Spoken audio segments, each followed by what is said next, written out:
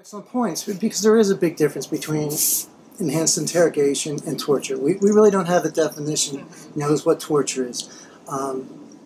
People think of pulling their fingernails out or other things, but closer to home it gets, the more resolved we become to get rid of the enemy. And so we have to think also, though, well, what about the little kid living in Iran, or the little kid living in Iraq, or the little kid living, in places where ISIS is operating? Shouldn't they have some sense of security? And since we are the big guys on the block, we do have the ability to take these guys out if we would, if we had the resolve on it.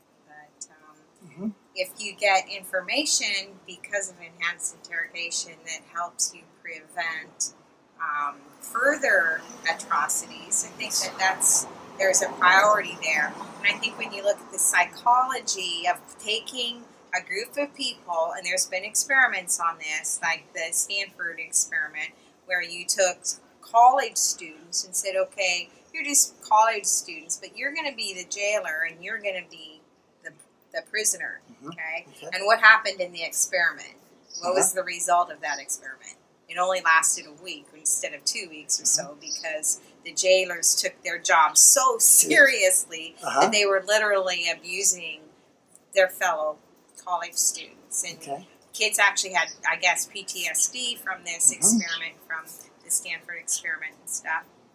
But so it kind of like you take some U.S.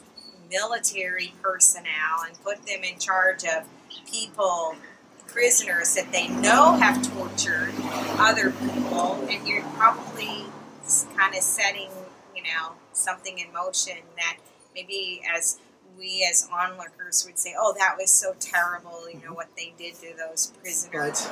I think it is an important topic, and it's something we should clear, because in general, 80% of Americans are against torture or even enhanced interrogation. That's before a terrorist attack.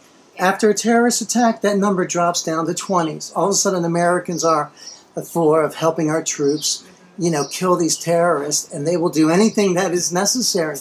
So, the American people, well, they're very fickle when it comes to this. Wait till, like we did in World War II, and we were well aware of the concentration camps and what was going on to Jews and Catholic priests and the gypsies in World War II.